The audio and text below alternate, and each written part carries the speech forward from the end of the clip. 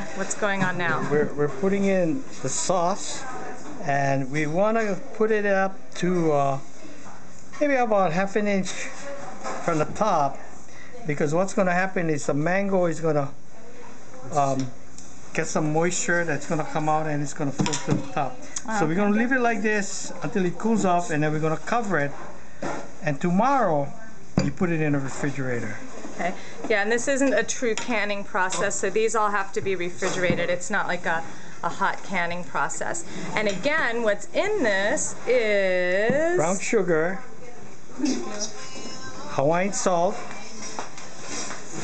intrinsic, Hawaiian salt,